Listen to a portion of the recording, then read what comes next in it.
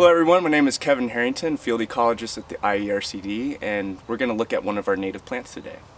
So the plant that we have in front of us is a buckwheat shrub, California buckwheat, also known as Eriogonum fasciculatum. So as the name implies, it's in the family of Eriogonum, and it's one of our best native plants in my opinion, just because it's so abundant. A lot of native pollinators use it in order to get nectar, and a lot of different animals also use it for shelter. Now this current plant is flowering, which means that pollinators may still use it and different animals may still eat the flowers, but it's not at the perfect stage for collecting seed from just yet. But you'll see this plant associated with a lot of different habitats in Southern California.